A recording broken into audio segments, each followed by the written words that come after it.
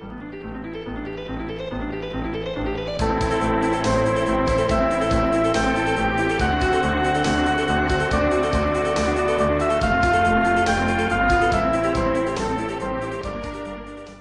fellow potatoes, welcome back to the channel. Today, we're going to explore how playing video games can actually make you a much better writer. Crazy, I know, the fever dream of man and potato alike.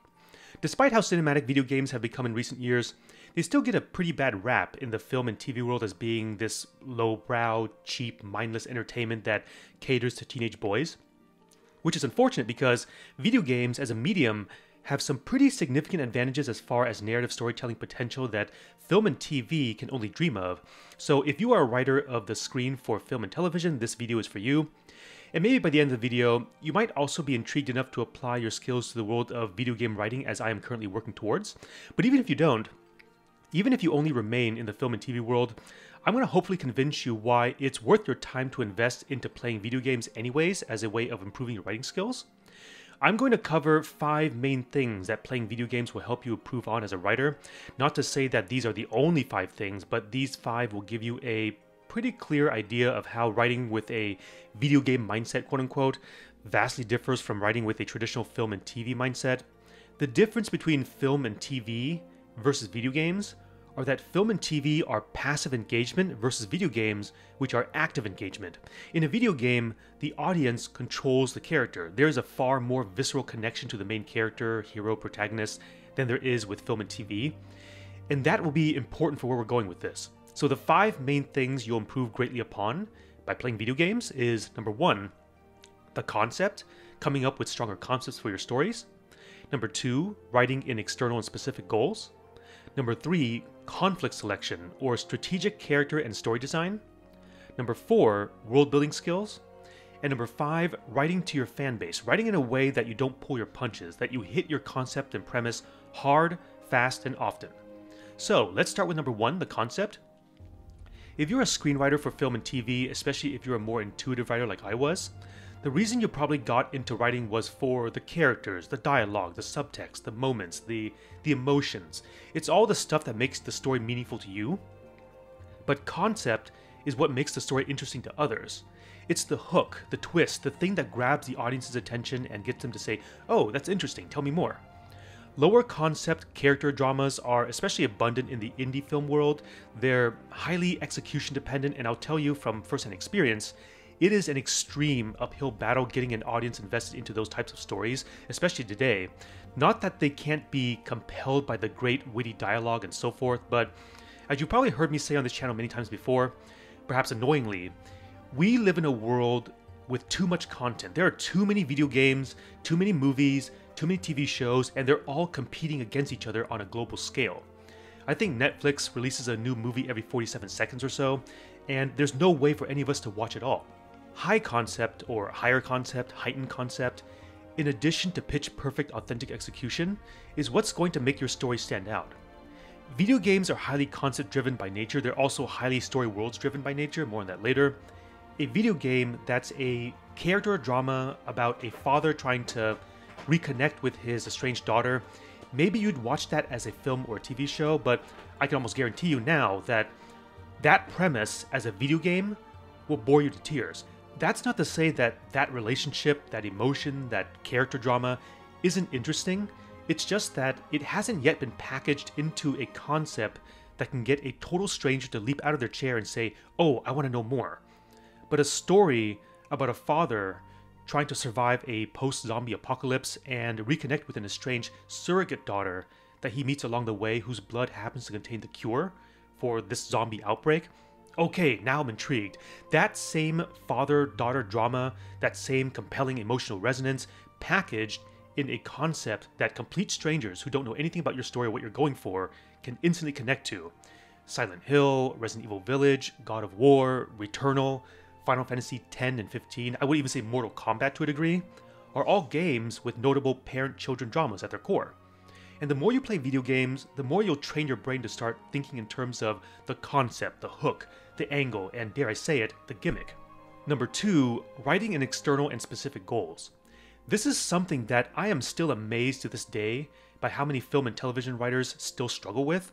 A goal is what the character is trying to achieve. And from my experience as a script reader, and I was guilty of this as well for a time, when I ask a writer, what's the main objective, the main goal this character is trying to achieve in this story?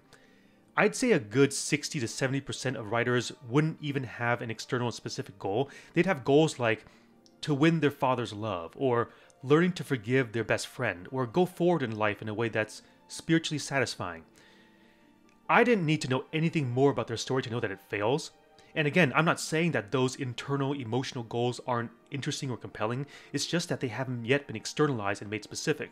If you are such a writer, playing video games is, in my experience, one of the single best ways, most efficient ways to retrain your brain to think in terms of external and specific goals.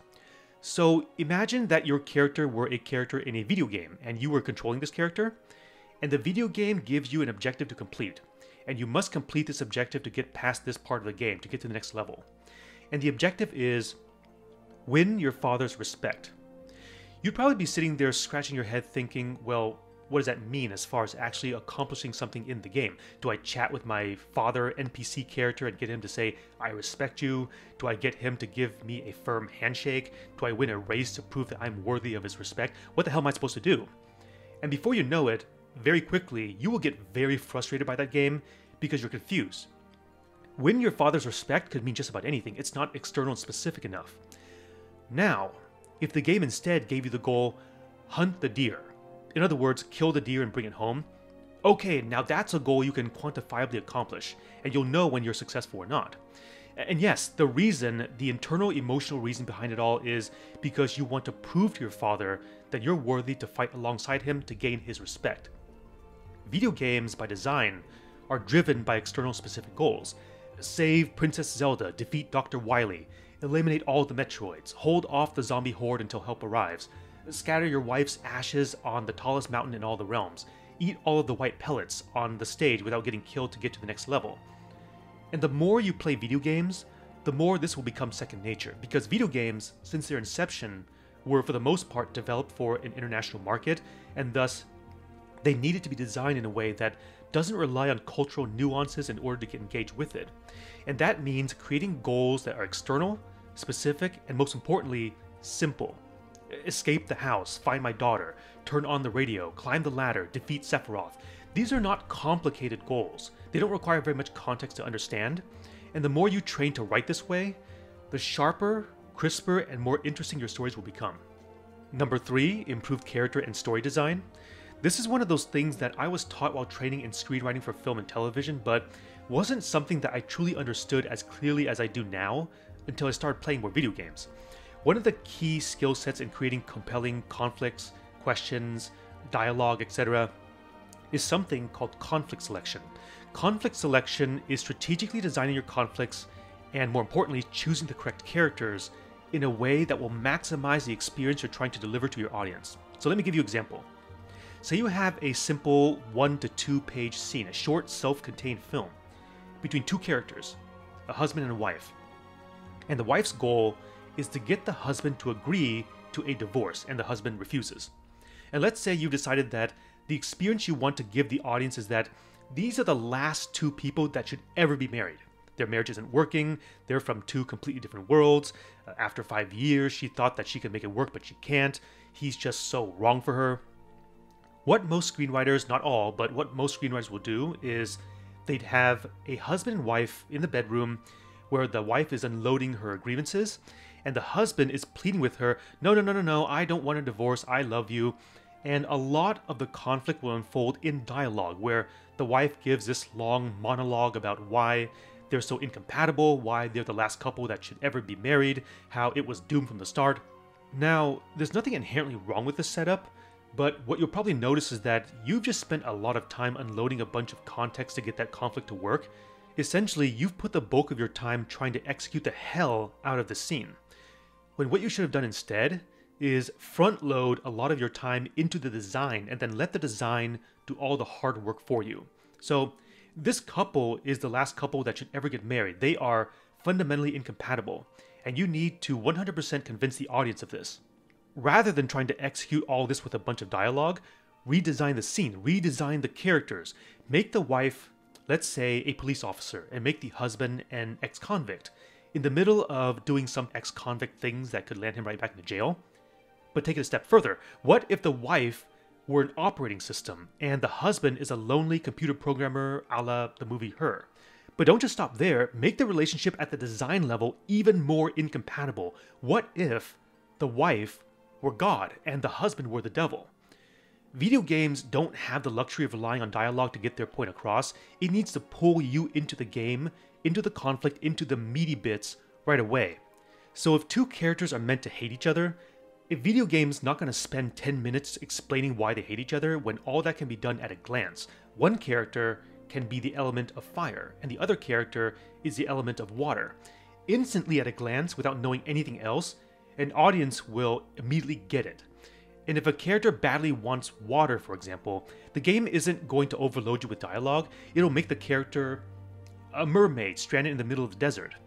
Now you might be thinking, that's so on the nose, that's so ridiculous, that's artificial and unbelievable. Yes, that's the point.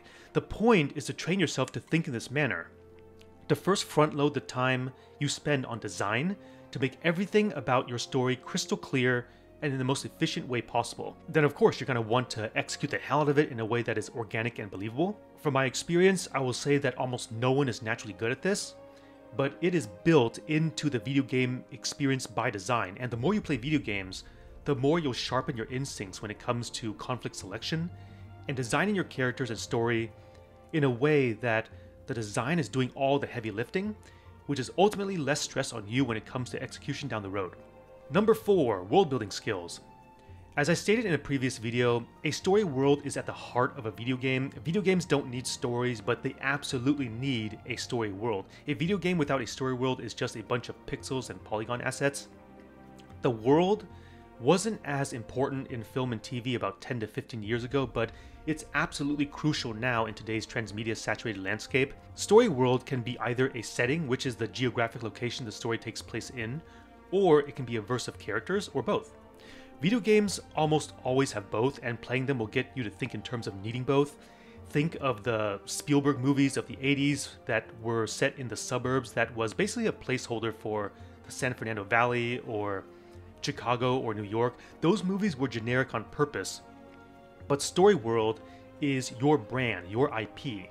Think of your story world as its own distinct character. There's a tactileness with the story world that you get when you play a video game just by its very immersive nature. Sex and the City, The Knick, Gotham, Sweeney Todd, Parasite Eve, Gangs of New York all take place in New York, but they are all very different versions of New York. Destroy All Humans, Duke Nukem, Fallout, Vampire the Masquerade, Twisted Metal, La La Land, they all take place in Los Angeles, but they're all a very different version of Los Angeles. Since I made a separate video on this already, I'll just leave a link to it in the description below. Let me just add one last little bit as far as story worlds. Even if you consider your story a one-off script, story design becomes so much easier once you've fleshed out the world. This includes the chronology of events, the history, the customs, the social classes, the characters of your world. Think of story world work like putting together an encyclopedia or an almanac, a guide in a sense, and you'll find it much easier to get your stories to go the distance. Number 5, lastly, writing to your fan base, selling your concept to your fans.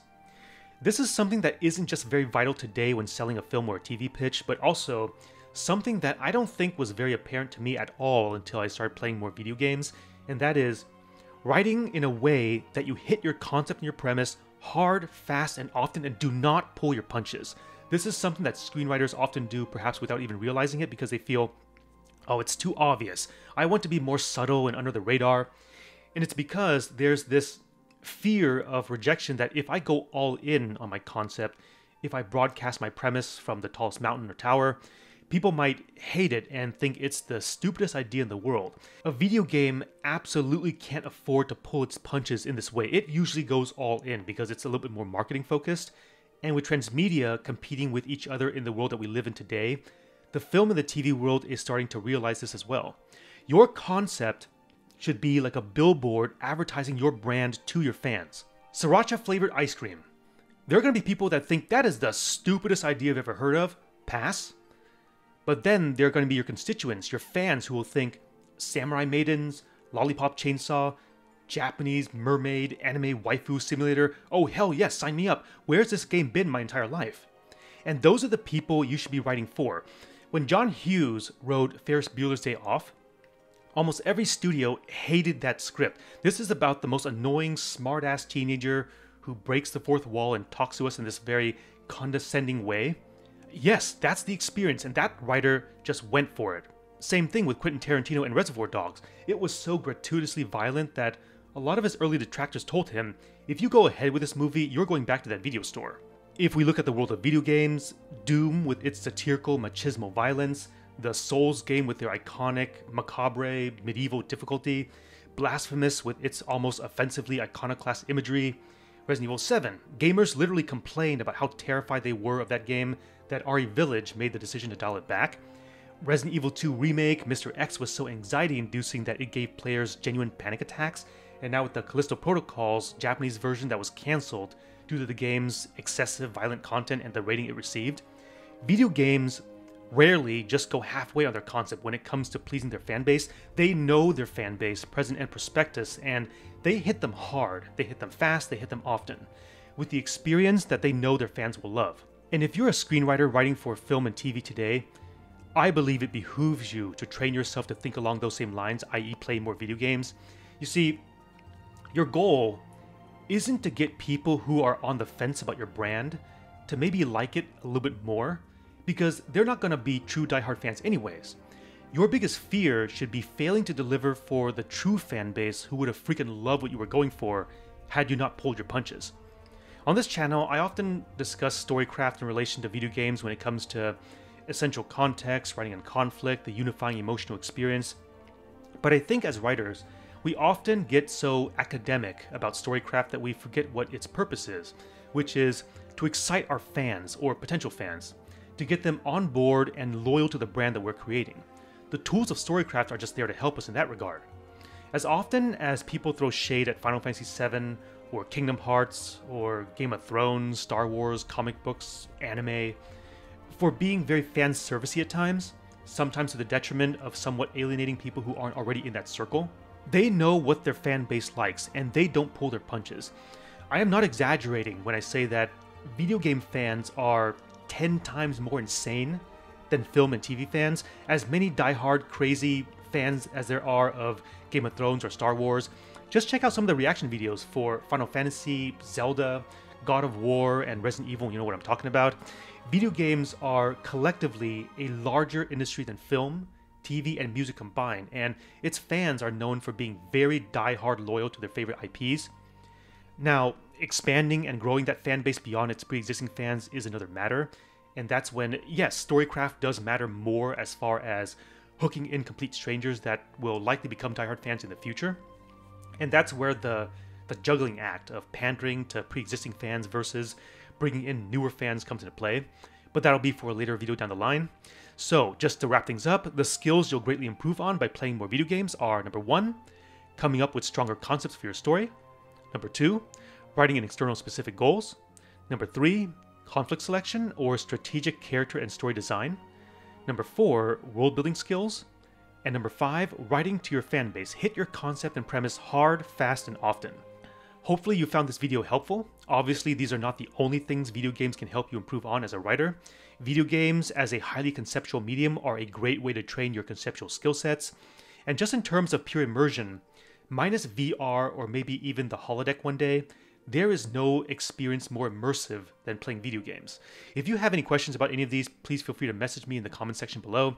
This is a topic that I feel particularly energetic about, this transition that we're experiencing right now into more IP-focused, story worlds-based transmedia content, and I'll be happy to answer your question the best I can.